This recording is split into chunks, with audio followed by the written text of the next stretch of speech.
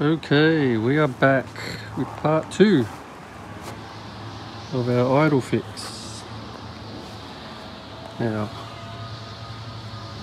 we fixed the idle control circuit, but what we needed to do also was to set our TPS into the right position. As you see, if we can see in there, we have 4 terminals. So the bottom one is ground, the next one up is our idle switch. So what we've got to do to set it is we grab our multimeter, put it on continuity,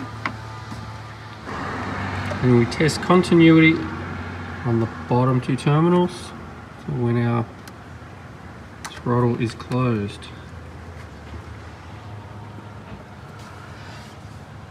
So we have our multimeter connected to the bottom 2 terminals. We have continuity.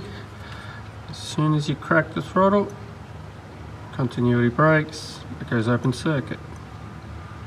As soon as it bottoms out, we have continuity again. So just have to loosen that off, get it in the right position. I've seen some websites say put some feeler gauges between that and your idle pump stop. You don't need to be that precise. That's perfect for me.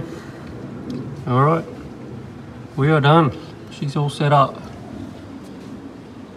Thanks for watching. See you in the next one.